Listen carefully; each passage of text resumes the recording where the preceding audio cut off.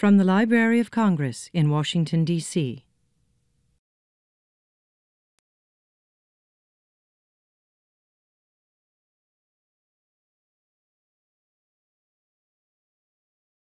Good afternoon, everybody. Thank you for joining today's program. Discussion by three Washington area authors, so-called Bonsai Trio. I'm McClellan, Sandra Moore, and Stephen Voss. And I think everybody has already gotten a book, but I don't see many books on your hand. Books are for sale even after the lecture, so please get it. If you haven't, no worries. My name is Mari Nakahara. I'm a curator for the Architecture, Design, and Engineering at the library's Prints and Photographs division. I also serve as a coordinator for today's program. And this program is one of the 2017 National Cherry Blossom Festival, co-hosted by the library's Prints and Photographs and Asian divisions. Library has been participating in the National Cherry Blossom Festival from 2012 when we celebrated the 100th anniversary of the cherry blossom tree gift from City of Tokyo to Washington, D.C. And I decided to continue hosting events and programs coinciding with the National Cherry Blossom Festival every spring, even if the scale is much smaller. This is my effort to pursue one of the library's goals of providing general understanding of American cultural, intellectual, and social life and of other peoples and nations. I'm also hoping that these events and programs will, in the future, inspire greater interest in Japanese culture, the U.S.-Japan relationship, and also the library's diverse collections in the general public, including K-12 students.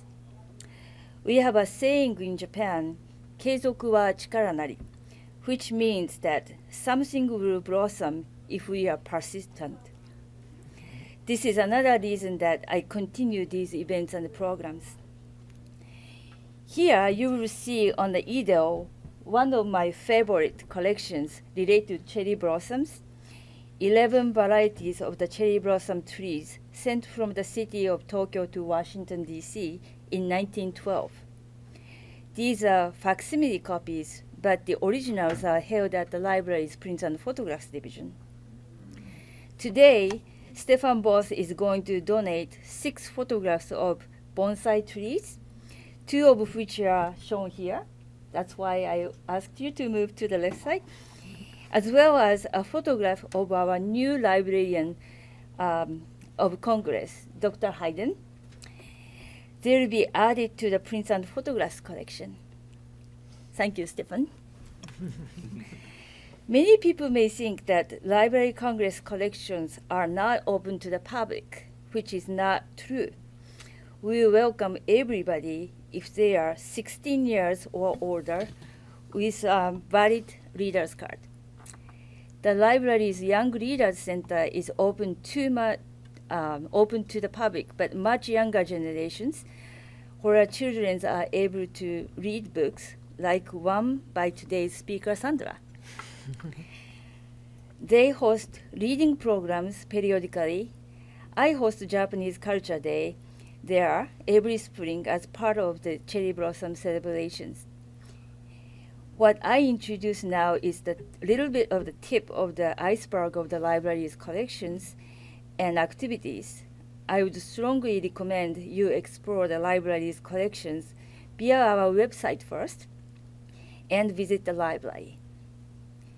McClellan is one of our patrons who uses the Library Congress collection frequently. She will show a few library items in her presentation today. In 2014, she kindly accepted our favor to talk about her cherry blossom book at the library, which is also for sale today. Today, she returns to speak about 53 bonsai trees Japan gave as a bicentennial gift to the United States in 1976, and also moderate the panel discussion. well, I should stop now and give the microphone to Anne. Thank you again for joining today, and I hope you enjoy the program and the lecture, and I leave here with a great inspiration. Thank you.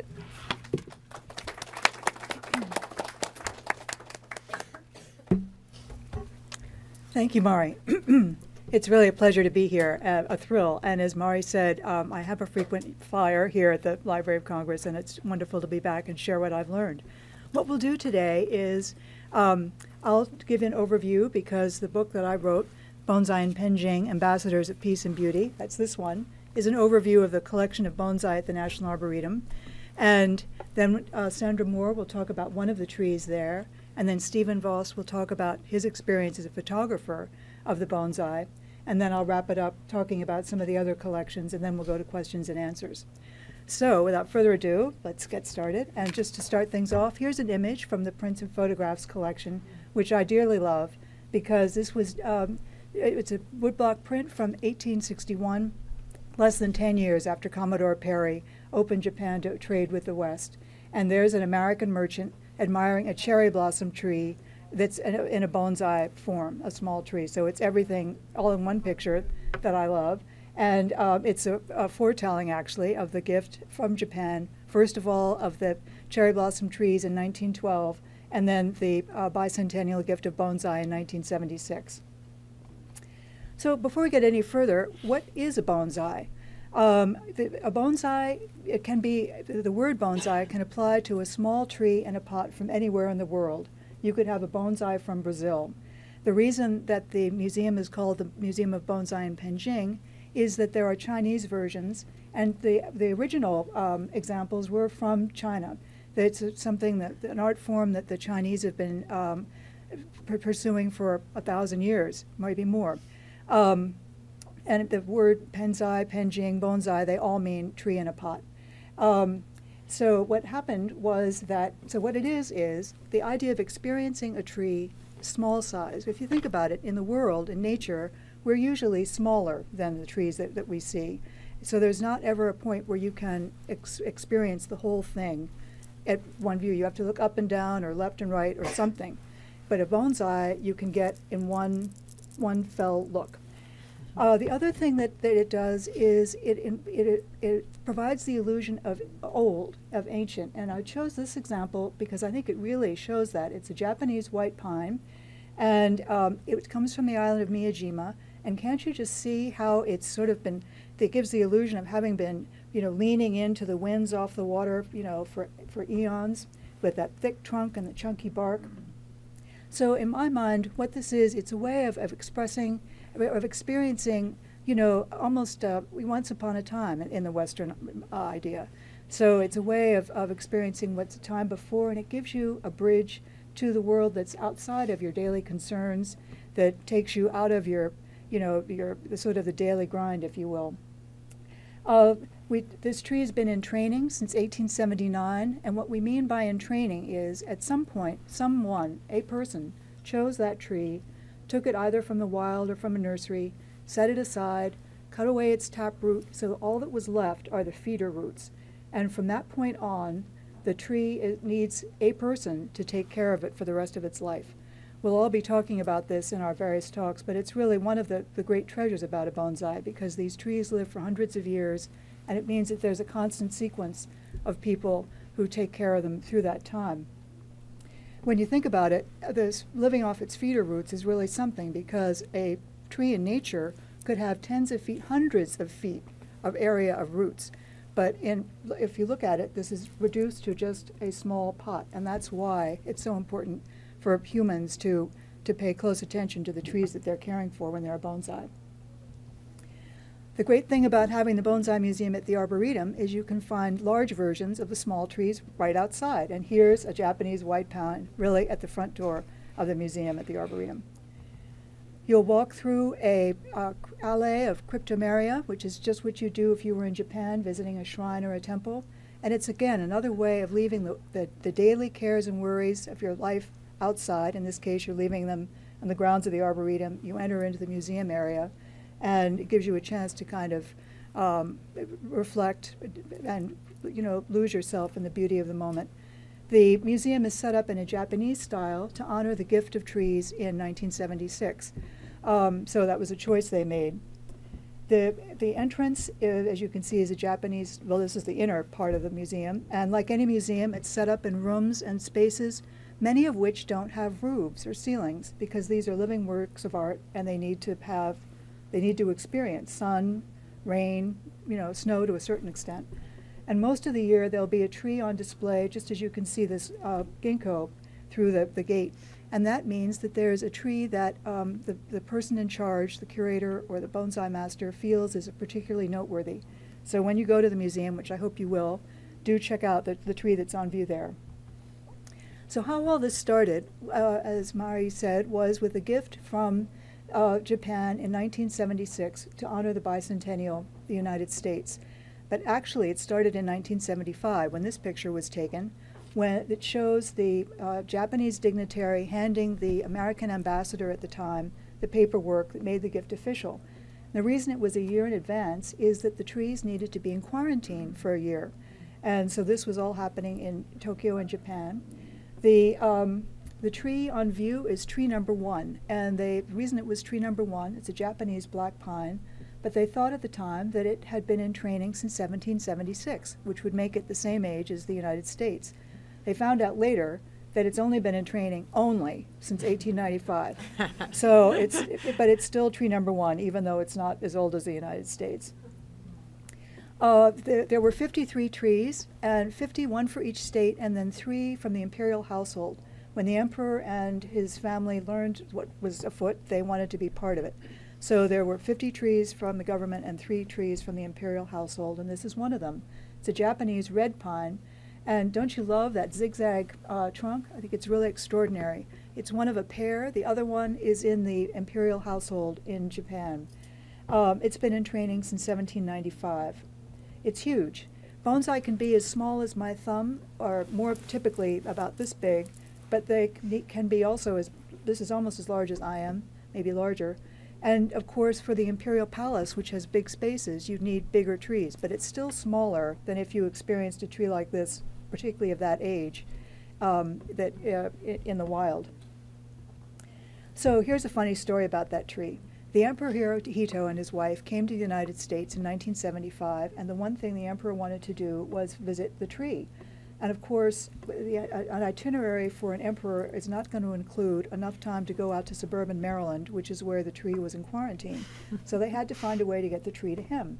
And they had to find a way to do it so that it wasn't going to be around any other plant material. So, of course, getting it into a truck is no problem. And, getting the truck to the White House was no problem. But then what? Well, somehow they found either a back staircase or some private way to get the tree up to the Ford's private residence. And that's where this picture is taken with President and Mrs. Ford meeting with the Emperor and the Empress with the tree. And I like to think that if it was a White House, if it was a Department of Agriculture photographer, their tree would be more prominent. But anyway, it's there, it's proof, and we know that it all happened. In 1975, the Japanese Suiseki Society also gave this beautiful viewing stone, and you'll find a collection of viewing stones at the museum. I bring it up just so if you go to the museum you're not surprised, but I also think they're associated very closely with bonsai, because what these are rocks found in nature that again take a big idea and show it in a small way, and there's this kind of magical quality, for lack of a better word. In this case, the crystals in the rock look like chrysanthemums, and the color of the rock make it look like the full moon night in the fall. And so if you think about it, if you were going to have experience something like this in the wild, a garden would be huge, much bigger than a rock this big. And not only that, we're looking at this picture in April, and you wouldn't see chrysanthemums blooming until October. So again, it's a way to experience, to take yourself out of your daily life, be expanded, have a change, a transformation, if you will, in your mind and in your heart. So back to Tokyo, the trees were put on view for everyone to say goodbye to before they came to the United States. And here's one of the oldest trees, or the oldest tree, on view, and you can see the Japanese fellow just in awe of how old it was when he realized what it was. This took place in Ueno Park, for those of you who are familiar with Tokyo. And everyone knew that this tree was very old, but no one knew its real story until this gentleman turned up at the museum in 2001 and told an amazing story, which Sandy's book talks about in more detail. So hold on, and she'll take over. Thank you again. Sir.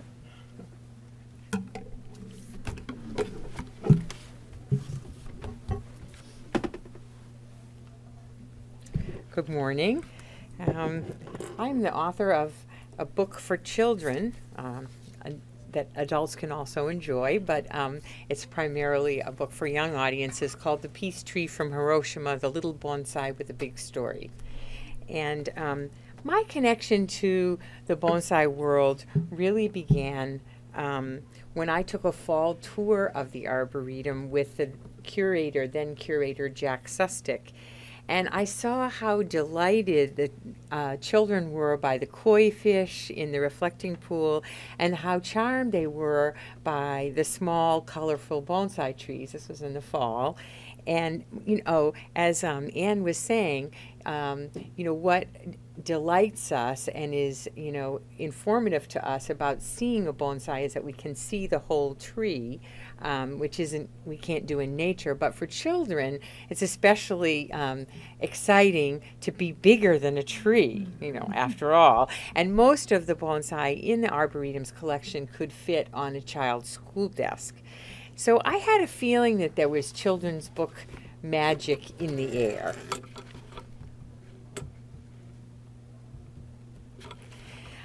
Well, I was impressed by the incredible variety of bonsai that masters from China and North America had in the Arboretum's collection. I was really smitten by the trees in the Japanese pavilion. And because there were so many stories, fascinating stories connected to each of the trees. The two here are a ginkgo, which you can see on the right, and then the trident maple on the left.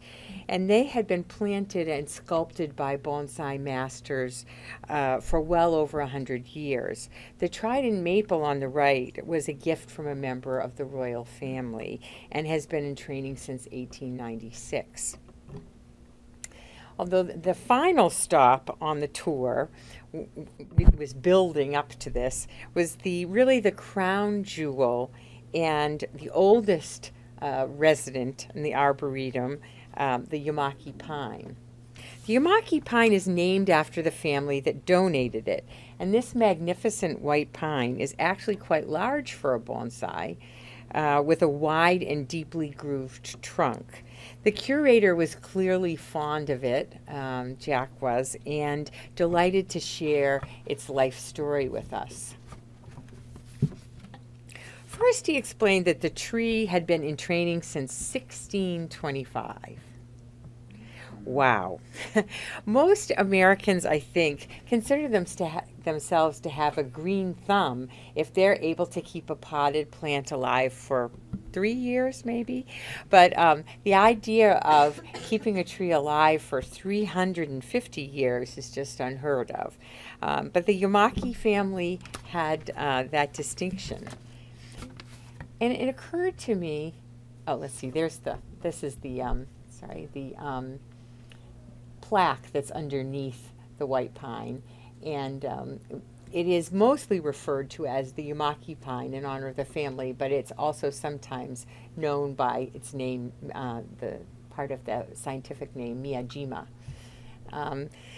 It occurred to me that this tree is an amazing witness to history, from the days of samurai and castles in Japan to the age of modern cell phones in America.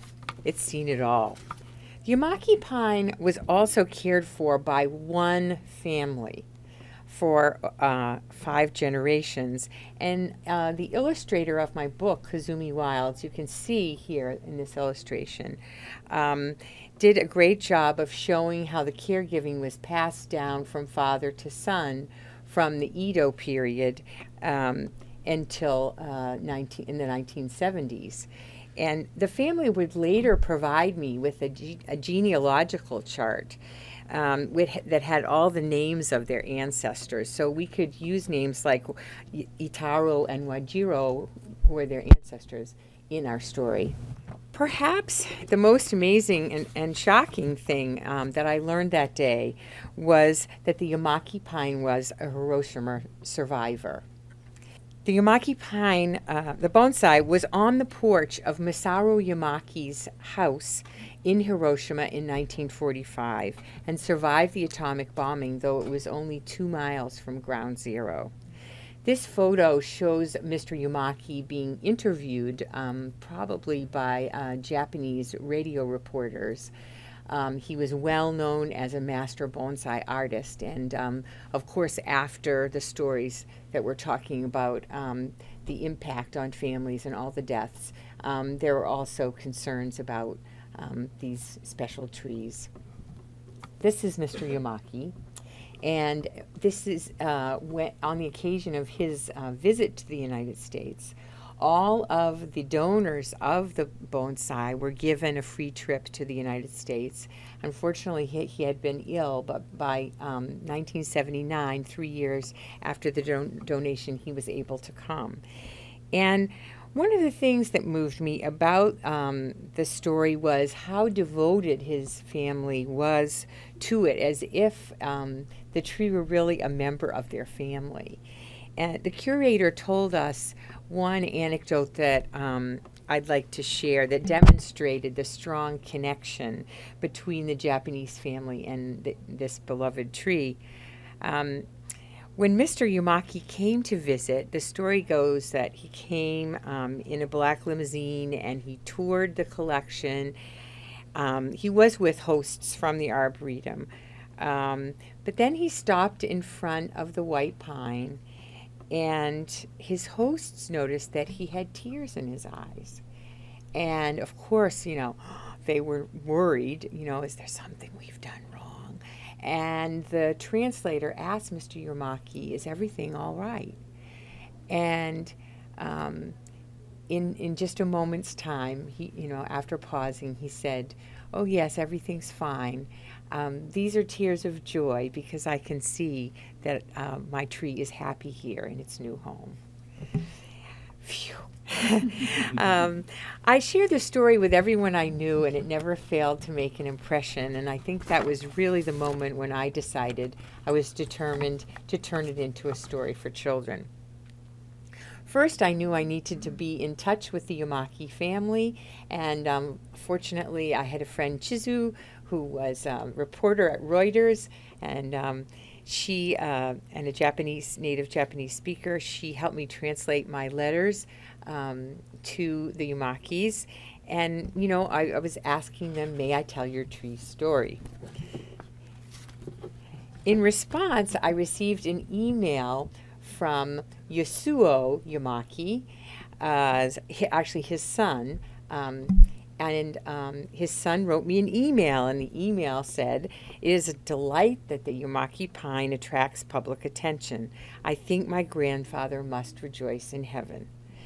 So, of course, I put this note on my bulletin board to motivate me as I searched for a publisher that would share my enthusiasm for this tree story. In March of 2014, I received word from an editor in Singapore that Tuttle Publishing would produce my book. I was, of course, delighted. And then the next thing, as a children's book author, you're always really anxious to find out who they would choose to illustrate your book. And I felt strongly, and as did Tuttle, that we needed a Japanese illustrator to ensure that the book was culturally sensitive and authentic. I wanted someone who had been to the places that we were writing about, that had sensitivities about the war, and that person, fortunately for me, turned out to be Kazumi Wilds. Kazumi had actually lived in the States for a short time, but she was living in Japan at the time. And in a stroke of good luck, she was just beginning a graduate program in the United States, in Iowa, and that meant that she could come to Washington. So she came and stayed with my family, and the first job was to meet the tree, as she said. I need to meet the tree. And then she looked at photographs in the Arboretum's archives and toured Washington, all things that she needed to do and things she needed to sketch so that when she returned home, or actually when she returned back to Iowa in this case, she could begin the paintings that would become the book's illustrations. This is one of the illustrations from the book as well of Masaru Yamaki as he's saying goodbye to Miyajima.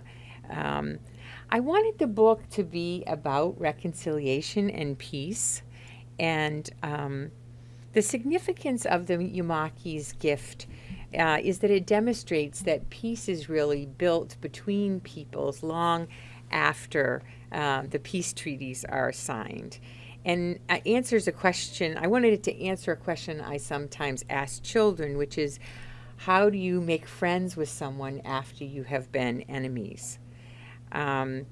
Yamaki chose to make a peace offering with not just one of his very large collection of bonsai trees, but what his family said was really his favorite and the oldest in his collection. But given the tree's history, we could not skirt the fact that America and Japan had been in a bitter war, and somehow, I had to think about that a lot when I was writing the text, and then it became the challenge for Kazumi, the illustrator, how to portray the atomic bombing in a book for children. As I'm sure many of you are familiar, there are so many images, many of them that would be really disturbing or frightening to a young audience. So we had to be very careful. This, from the Library of Congress's archives, is a photo that I'm sure you're all familiar with of the dome that survived, the Peace Dome. It's now often referred to, and it's part of the Hiroshima Peace Memorial Museum. That actually is shown in the very distance in one of the illustrations of our book. Out of the 32 pages in the book, just 4 are devoted to the Hiroshima chapter of the tree's life. And in this image, which is difficult, but I think gentle as we could be in a book for children, Kazumi shows Hiroshima reduced to rubble, and she chose 2 images in particular that she thought children would resonate with, which is there's a little dog and in the lower part of the illustration, and a tricycle. It's followed, the next page in the story, by a picture that shows Masaru bowing in gratitude because his family and their beloved bonsai were spared. As the reviewer for the Kids Post, the Washington Kids Post, said, in her art, Wilds doesn't show the horrible details of the bombing. Instead, she uses darker colors to set a sad, quiet tone, which you can see in this illustration, and brighter colors to reveal hope as the city recovers. This beautiful illustration, probably my favorite from the book, shows post-war Hiroshima and is full of hope and spirit and cosmos flowers. The painting sets the stage for a much happier chapter in the tree's life at the National Arboretum. As our story comes to a close, Mr. Yamaki arrives at the Arboretum, as he did in real life, but in our story he is accompanied by his grandson. We were pretty much slavishly attached to the true story in our book, which is about 99% nonfiction. But the one way in which we changed things is that we he actually has a grandson that's named Akira, and that's the name of the character here. And Akira now is in, I think, his maybe late 20s. And he also, there was a photo in the beginning that Anne showed you of him visiting the Arboretum. But I wanted to have a young character in the book, so we have Akira coming with his grandfather as a young boy. And as you can see in this final illustration, he's giving his family's tree a loving pat. Our book was published 7 decades after the bombing of Hiroshima, and I think it has special resonance now because we're at a time when reconciliation and peace between our two countries continues to deepen. This was evident when Barack Obama became the first American president to visit the Hiroshima Peace Memorial. And like the gentleman who is embraced by Obama in this photo, the Yamaki Pine is a Hiroshima survivor and has contributed in its own small way to the process of reconciliation and peace. And when I share this book with children, they seem to understand and appreciate the significance of the tree as a peace symbol. And I'd like to turn the podium over to Stephen, who found great peace in photographing the bonsai.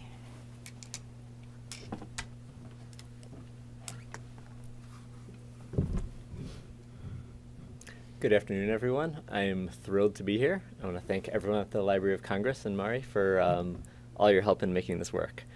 So my name is Stephen Voss, and I am a photographer here in DC and make my living mostly shooting portraits of people, actually spending a lot of time in this area with a lot of politicians doing that sort of work. And I've done this work for a long time. I've always sort of had a personal project on the side, something I did when I wasn't doing my professional work. And a couple years ago, I had just finished this personal project where I had walked the entire border of DC, the 40 or so miles, sort of meeting people, photographing people, and try to, understand my city in a way. And as I had finished that up, I started to think about what's the next thing I wanted to do. And at the time, I had had some frustrations with my professional work. When you shoot portraits of people, you want to make a connection. You want to do something that, get a response out of them, have them reveal something of themselves. And what you find in Washington often is that, people are busy. So often, you schedule a time, you're going to photograph someone, you think you're going to have 30 minutes, and then in one example, and this is the one I always come back to, is I had an appointment to photograph Mikhail Gorbachev, which I was very excited about. I was looking forward to. We got in there 3 hours early, set everything up, and then before I knew it, we were being told that we were done. And I looked at it. I had shot 8 frames, and I had had all of 90 seconds with him. And so this was frustrating. And so as I started to think about what is the next thing I want to do, what's my personal project next, I thought of the Bonsai Museum. And I had known about this collection for a long time. When I went to school here, I used to visit it. I've had a few bonsai of my own, which have all met their untimely demise at my hands. And so I thought about that collection. I thought, let me go have a look. I'm not sure what's gonna happen, but let me go out there and see what I can find. And so this first image from my book is of the Japanese white pine that we've all been talking about. One of the most stunning trees in the collection. And I encourage you. We're not that far from the Arboretum here. It really is. If you haven't been there, now is a really wonderful time to go in the spring when things are starting to bloom and blossom. And so I would go to the Arboretum on days I wasn't working, wander around for a little bit, and try to find a tree that on that day spoke to me. And what these trees gave me was time. I could spend as much time as I want with them. I could appraise them fully, stand before them, no constraints, no one walking out. And the bonsai seemed like the opposite of the subjects I usually photograph. They stood before me fully present, and their sense of time is measured in decades, even centuries, not minutes, and I love that. So when I stand before these trees, I see the trees, but what I really started to see after a while were the people behind them. Anne and Sandy have alluded to this, but these trees are not self-sufficient once they become bonsai. You know, they need care every single day. And you think about a bonsai master who makes this tree like this, his or her life's work. They put everything into this tree, but knowing that at some point this tree is going to outlive them. It's going to be passed on to someone else. And this work of art that they have created is now going to be in the hands of someone else. And I love that. There's something very hopeful to me about that. You know, a belief in the future, a belief that this tree will continue to exist past you. And also, I think there's this great sense of empathy, of letting go of your work and letting someone else take control of it. And that those are the things that, as you spend time with these trees, I think these things reveal themselves to you. And so these trees became sort of this window into all of that history, a connection between events 100 years ago and you standing right in front of that tree. So what I was looking for was a way in for each tree, a way to sort of understand the tree, to photograph it in a way that felt meaningful. Early on, as I had began photographing these trees and going back and back, I had a lot of doubts about this project. I had a lot of doubts about the value of these photos. Part of me was concerned that this was not so dissimilar to going to a museum and taking a photograph of a painting. Like, it's kind of like a fully formed piece of art. Like, what would I bring to it? And that was sort of the things I was churning over in my head as I began this project and kept photographing them. And what I realized, it took a long time, but what I realized as I stood before these trees is that it was not my job to document them per se. What really felt important to me was to capture something of the spirit of them, what it felt like to be near them, and this sort of little bit of a conversation you'd have with the tree when you spend enough time in front of it where it would reveal itself to you. You'd kind of start to see the sort of invisible hands of the bonsai masters who worked on it and all the little decisions they made that made the tree what it is today. And it's remarkable to see when you go to the Arboretum. Sometimes you can see people working on these trees, and they make these cuts, these decisions, the way they wire the branches, in anticipation of something that might not really happen for a year, 5 years, even 10 years. And I love that scale of time to be thinking about things in those terms instead of sort of the minute to minute that we often live our lives. And so I kept going back to the collection. As the seasons change, the leaves emerge. This was this crepe myrtle. I think this photo was taken almost exactly 2 years ago. And just to go back to one of my original points, now is a great time to visit. The leaves are just starting to emerge on the trees, and it's a really beautiful time where you can still see the underlying, structure of the tree, but you can also start to appreciate the color and the growth that they have at this time of year. So at this point, I had made about 100 trips to the Arboretum and had taken about 12,000 images. And at that point, I realized that this personal project maybe was something more than just a personal project. Maybe something else could come of it. And I started, I talked with colleagues, started editing these photos down, and realized that, maybe there was a book in this. And so I worked with the designer and made this book. And, when I share this book, it's a way of me sharing my gratitude for this place, sharing my impression of this place, and hopefully trying to pass on some of the gift it gave me to other people. And I think when you look at these, trees, they speak their own language. You sort of, I don't know, the more time you spend with them, the more you understand where they're from. And so one of the really great pleasures of this book, it's a book of about 85 photos or so. And I was also able to go into the archives of the Arboretum, of the Bonsai Museum, and look and see where these trees came from. And it's remarkable, some of these beautiful, magnificent trees, what humble beginnings they had.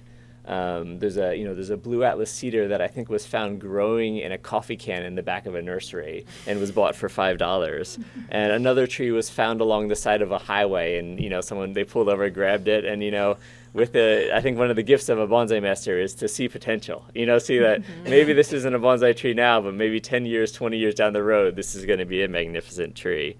And so one thing I really wanted to include in this book in the back, sort of this appendix, was a little bit about each tree that I photographed, about its past, its history, and where it came from. So I want to end on this image. This image was I chose as the cover of the book, and I love this image. It sort of kind of distills to me like my favorite photos of these trees are somewhat abstract. The trees in some ways become something else more than just, you know, a tree, but they also, you can sort of appreciate the ancientness of these living things. And one thing that was pointed out to me that I love that I didn't realize at the time is if you take the shape of this tree, the curve of it, and you overlay it on a map of Japan, it fits it almost perfectly. And I thought that was just a wonderful bit of serendipity that I love about it. And so in closing, I want to share something that I had written as a foreword to this book. And I wrote, if I'm able to share anything of my time around the bonsai, it is their grace in the passage of time, their peace, and the invitation they extend to include oneself in the natural order of things. Thank you.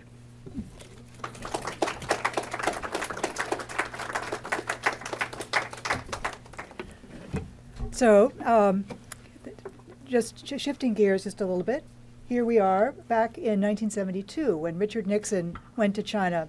And as you can see in the photo, there is a penjing in the background. As I mentioned earlier, the practice of penjing, could also be called bonsai, had been practiced in China for thousands of years, 8,000 years anyway. And it was one of the art forms that moved to Japan along with things like calligraphy, the tea ceremony, Zen Buddhism. But it was continued to be practiced in China throughout all that time. But then in the more recent turbulent history in the Chinese world, most of the specimens were lost. So they're not examples of hundreds of years old penjing in China the way there are bonsai in Japan. However, you can see that in 1972, when President Nixon went to China and is toasting Zhou Enlai, they had a penjing in the room. And I think that who knows where it came from. It was obviously important to them. I think it was used in the same way that we use flower arrangements to adorn special occasions. And we know that Richard Nixon was given 3 penjing when he left China. We don't know what happened to them. They're no longer existing. But the whole idea of using them as diplomatic gifts was something the Chinese did as well as the Japanese. So the Chinese version of bonsai is a little different. It's a little looser, slightly less geometric, a little less, maybe one word would be refined. And the other thing is it's a little more directive. As you can see in this picture, it's a pauper's tea tree, and there's a little figure. That's a philosopher, scholar in the bottom, and so it's suggesting to you to put yourself in the spot of the philosopher, scholar. Remember, the Japanese ones we've seen so far don't typically have a figure, so you can use your imagination to interact with the tree as you would like. But this one's a little more directive, and I think it's a poem from the 8th century in China speaks to it. So here it goes. It's from the Chinese poet Wang Wei. I sit alone in a bamboo grove, strumming on my lute while singing a song. In the deep forest, no one knows I am here. Only the bright moon comes to shine on me. Don't you think that fits with that picture, that tree? This one, there is no figure, but again, you get that looser style. This was styled by Dr. Wu, who was the donor who gave the original gift of Chinese penjing that makes the museum Bonsai and Penjing. He was a banker in Hong Kong. He had a fabulous collection. Several museums have examples of it, but we do here too. And here's an interesting thing. This is an image from the friar, and you can really see how the two arts relate to each other.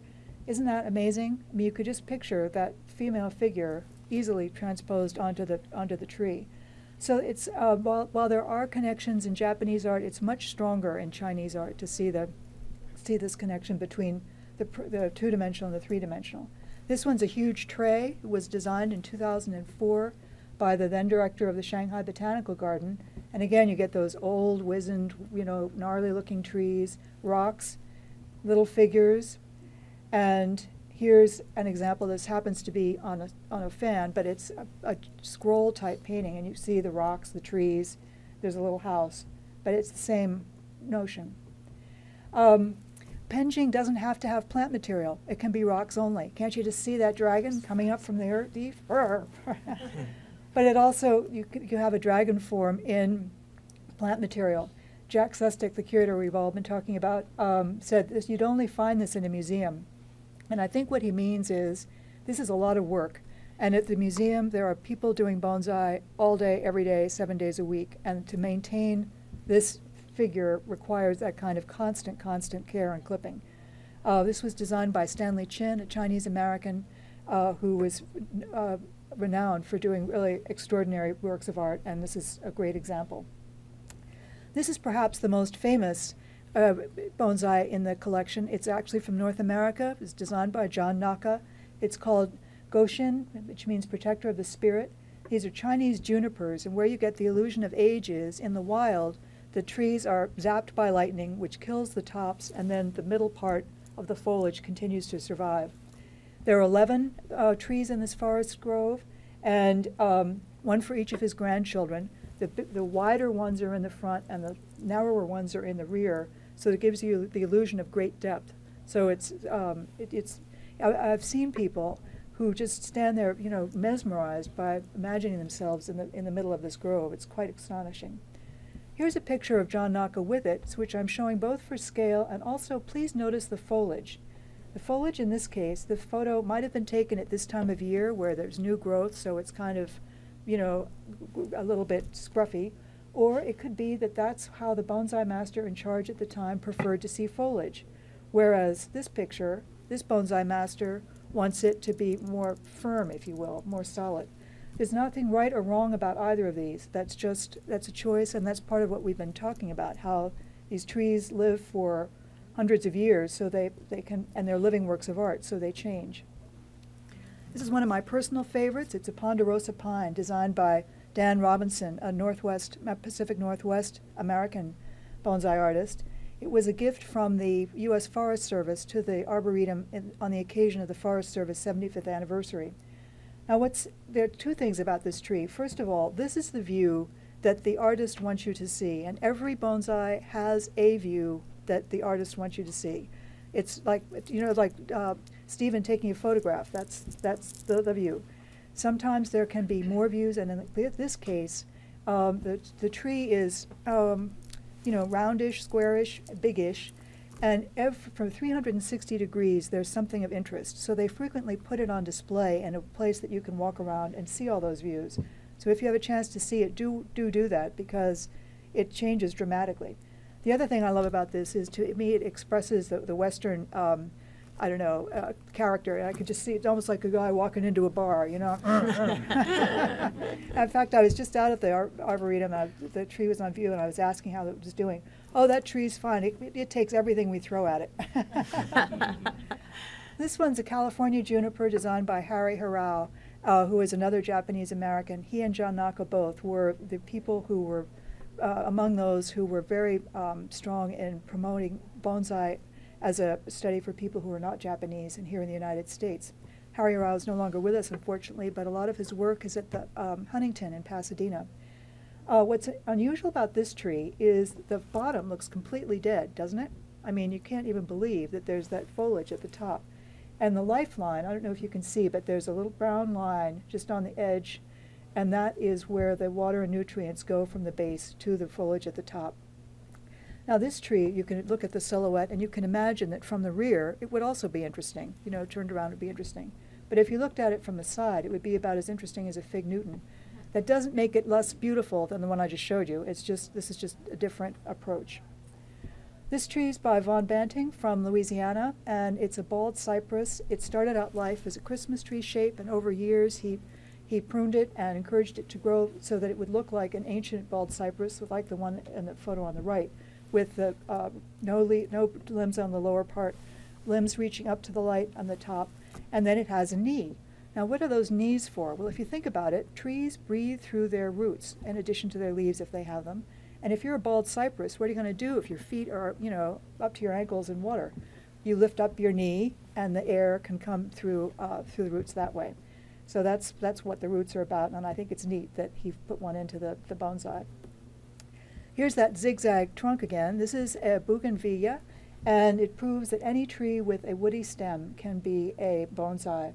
The other thing I'd like to point out about this image is that this shows clearly that the bonsai master has put this tree on formal display. And for formal display, it's like putting someone in their wedding clothes. You know, the tree's clipped to a ne'er-do-well, and, you know, there's no stray little, you know, twigs or dead pieces or anything. the tip-off for when you see a tree that's on a rocky slab like this one, or if it's on a raised tray, something like that, that's the clue that this is on formal display. If you see the trees just lined up on a counter or even on a pedestal, but if they're not with this rock slab or tray, that shows they're just, they're just there to be seen. Often also they will make sure that the moss is especially beautiful for a tree that's on formal display. So when you see a tree like that, pay attention, because that means the bonsai master feels that this tree is in tip-top shape. It's one of those minutes in its long, long life when it's, worthy of your close attention, and he or she hopes that you will take a look. So thank you very much for coming today. We'd love to answer any questions, and we hope you've enjoyed this, sort of round the world and from 3 different people in the world of bonsai here in Washington. Thank you. So, any questions? Oh, surely someone has a question. No? I'd just like to mention Yes. that the festival is coming up at the museum.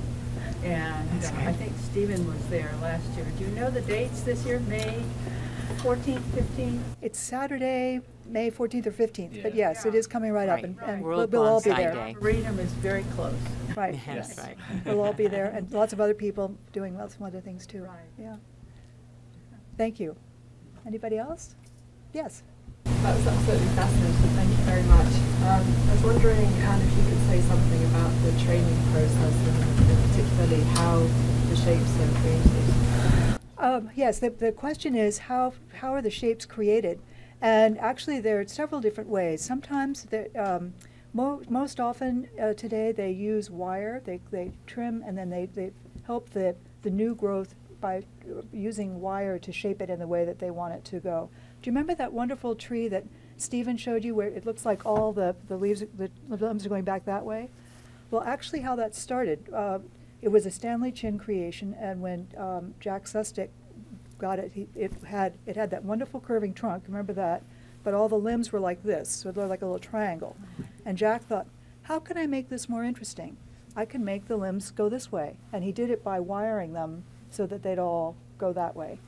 And and you get that breathtaking effect.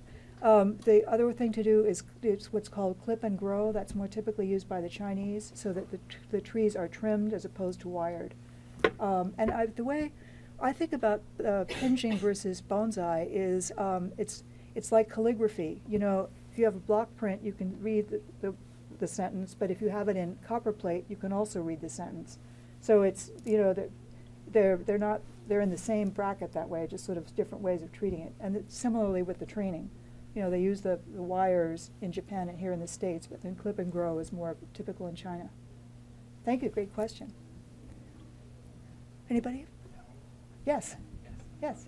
Thank you for having us. Thank you. My question, which is related to this previous one, what kind of fertilizer or mulch or nutrition do you usually use for training? That's a good question. The question is, what kind of mulch or fertilizer is typically used? And the answer is, it depends on the tree. I just asked that the other day when I was out there, because when you see them, that some of them have what looks like tea bags on their bases. Other ones have pellets. Others have nothing. And so they use particular planting material for some trees that is enough nutrients for the tree. Others need different supplements. And so it really depends on the type of tree, and makes all the difference, actually, because when you think about it, if you just have this much space to get all your nutrients as opposed to acres, it's really essential that you get the right mix. So it varies from variety to variety. Great question. Yeah, thank you. Yeah, I could just add to that it's very interesting. One of the bonsai masters that was responsible for getting the Brooklyn Botanical Gardens their first bonsai tree in the 1950s. He has actually regularly talk to his trees. Like that was part of the care. And when you read about bonsai masters, that's one of the things that you find out that some of them, it's much more of a they feel like they really do have a relationship with the tree. And I think the quote that I saw in his obituary was he said, if you listen carefully to the tree, it will tell you what it needs. So now I don't know. I'm sure that the tree would tell you, what kind of, fertilizer exactly. But certainly, if it needs more light or if it needs more sun, that might be something. Yeah. Okay. Thank you. Yes. Well, hearing that, I would like to ask Stephen, you felt that kind of conversation when you are trying to capture the picture of the bonsai? Yeah, I definitely felt like I had conversations with the trees, and I think, this book and these photos are sort of in praise of like taking time, like spending a lot of time with one tree, standing before it, and having that give and take. And I would often go to the Arboretum and be unsuccessful. I'd photograph a tree and it just would not work out, and that would be a failed conversation. So, my hope was with each tree to have that sort of point where I feel like I understood this tree in a way and I can make a photo to express that understanding. Yes. Thank you. It's interesting stories. And Thank I have you. a question. All the bonsai you showed us on the screen by care by the professional bonsai artists or how do you call it, creative. Yeah. Are there people doing this as a hobby? And it sounds like it's a really, really huge, serious commitment every day. And given the current society or time that they're always busy, and you don't really feel like you can spend every day for a long time to take care of this bonsai. If I want to do it as a hobby, is it possible? Is there any way to do it? Well, I think the question is, well, thank you. Yes, it is a commitment on the part of the curators. Yes, there are lots of hobbyists who do practice it. There's the Potomac Bonsai Association, and yes, most of the people are older because they're the people who have time. But then there are younger people who get into it because it's extremely rewarding. You're creating a living work of art. And it's got the challenge, the beauty of nature. It's a wonderful way to be expressing your creativity, and those people tend to have assistants or someone, friends who can, like a group of people who will do it. But you're right. I think, especially in Japan, I believe that it's not as popular as it used to be because people are busy and, there's a space issue because they need to be outside. They can't just. It's not like a house plant that can be just stuck in a window. And some of them, a tropical bonsai could live in a window, but most of them prefer to be outside because.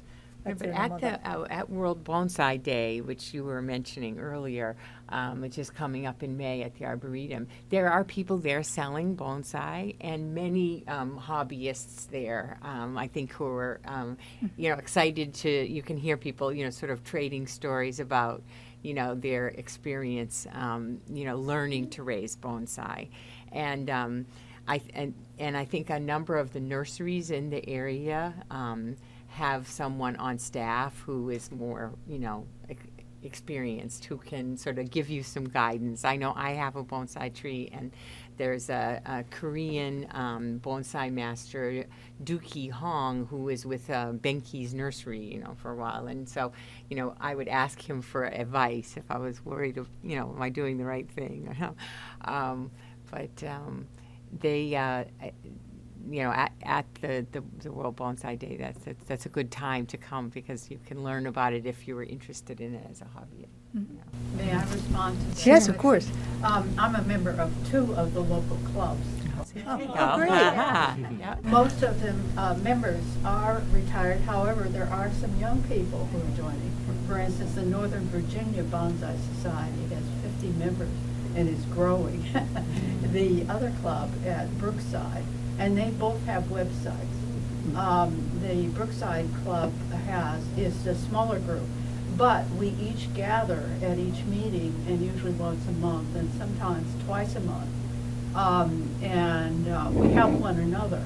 The more experienced and one of the former curators at the Bonsai Museum, Jim Hughes, is a member of Brookside Club, and so his expertise is always available. And there are two fantastic experts on the Northern Virginia Club who are constantly helping the junior members. And we bring our trees, we work on them, we wire them, we repot, we prune, and we have other experts come in who speak and perhaps demonstrate at the same time. So we're constantly learning.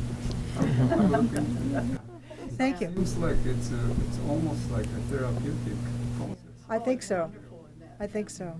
I mean, it's all encompassing, really. It takes you out into nature, even at your own home, when you're working on a tree. I'm going to repeat that for the video. It takes you out into nature even when you're at your own home. Yeah. So, yes. Even if you have a little patio. Even if you have a little patio. Right. Thank you. Yes, in the back.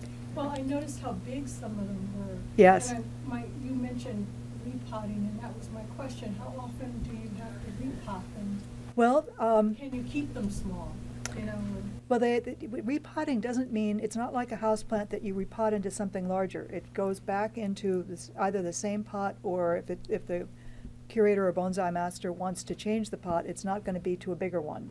So what happens is that the tree gets removed, and honestly, for that big imperial pine, that requires, slings and a big, contraption to lift it up and take the pot away. Then they scrape away the excess earth. They cut away a lot of those feeder roots so that new ones will grow, and replace it with fresh potting material that's specific to that tree. Really, it's reduced, I think, almost by a third. It depends on the tree, but it's very important. It's important to do it right, and it's important to do it when you're supposed to, which varies from tree to tree. I think the imperial pine, it's every 5 years or something like that. Some of the smaller trees, it might be more often, but it depends on the variety and how quickly their roots grow. But if you're living, I'm talking as if I'm a tree. If you're living just on those feeder roots, you need lots of fresh ones. So that's that's why it has to be repotted fairly often. More often than you probably have to do a house plant typically, I would think. Yeah. Well, these have been great questions. Thank you very much. Thank you, Mari. And thank you. Okay. I want to wrap up quickly. We have great resources. We don't have any technical materials resources at the library, but I have experience to receive a couple of the bonsai questions, especially for the related to Goshin. That researchers continue to contact me for 2 years to ask about that question. So I did some research, but we also have a prints and photographs division collection, some other collection in the library. So if you keep interested in, please come back and do some research, and please join me in applauding the 3 speakers, Bonsai Trio. So thank you very much. Thank you. Thank you. This has been a presentation of the Library of Congress. Visit us at loc.gov.